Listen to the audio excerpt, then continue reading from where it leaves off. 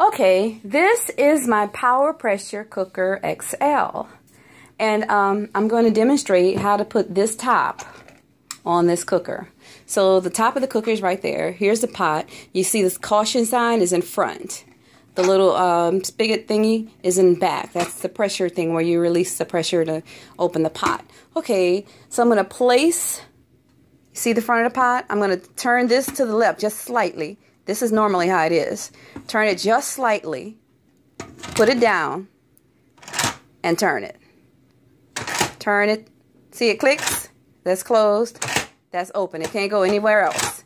Okay, so you turn it there slightly, lift it, right there. That's how it goes. All right, slight turn, slight turn. Right there. Okay.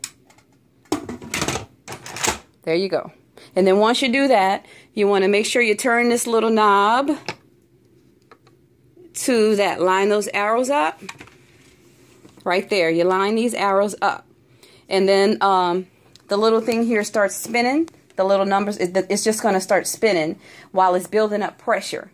Okay, you want to make sure these arrows are lined up. And then when the pressure is built up, it's going to lock. You won't be able to open it at all. It's going to lock, and then you see your time right here, okay? When it finishes cooking, there's a timer on it. It'll beep, beep. Okay, once that happens, you come to the spigot here, and you turn it like this.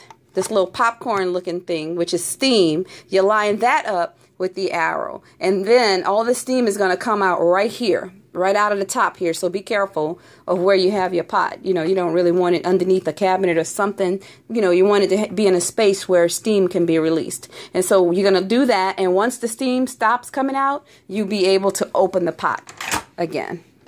Okay, as long as the pressure is built up inside, you will not be able to unlock the pot. All right, hope this helps. Call me if you have any questions.